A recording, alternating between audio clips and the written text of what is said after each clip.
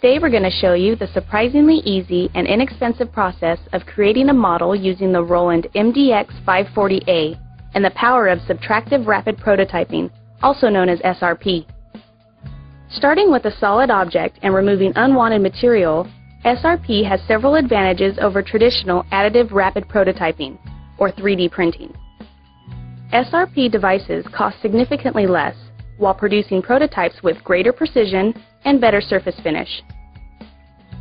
Roland SRP technology gives you the ability to use a wide variety of real-world materials that are not proprietary. This allows you to create a model with physical properties that are virtually identical to production parts. It also provides you with a functional prototype. Let's begin by showing you how easy the SRP process is.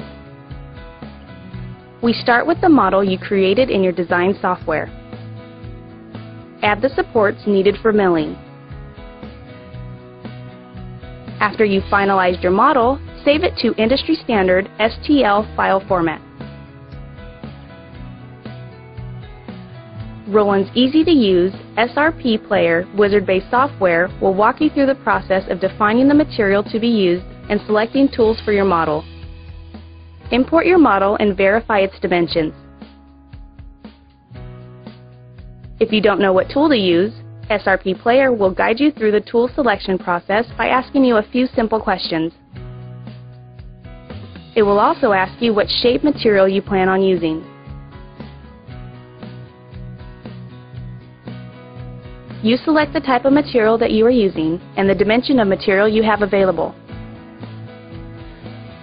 SRP Player will select the appropriate tool to create your part. At this point, you can either edit the parameters or create the toolpath. While SRP Player is generating the toolpaths, let's load material. This is easily accomplished with a rotary access unit. Load your material into the clamp. Create a small pilot hole. Insert the live center to support the material during cutting. Your material is now ready to mill. Once the toolpath has been created, you can preview your model and see an estimated cutting time. Select Start Cutting. Confirm tool size and install tool. Or if you have an automatic tool changer, simply install the tools in the tool holder and place in the magazine. Next, set your X origin at the position shown. The easy-to-use handy panel simplifies this process. Press Start Cutting to begin milling. From here, the Roland MDX540 takes over. It will automatically select tools as needed.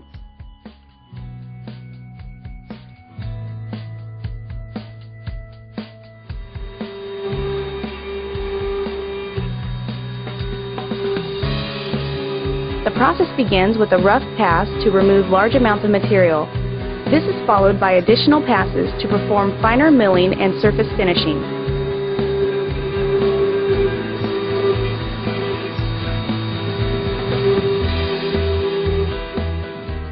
The MDX will also automatically rotate the object as required.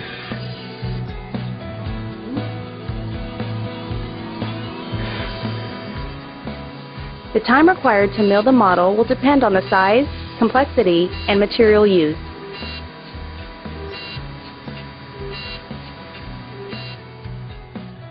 That's it! Your model is now complete.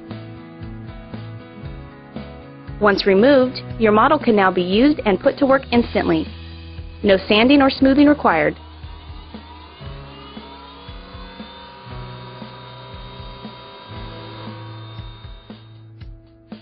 Here's an example of the money you can save by creating your own prototypes in-house.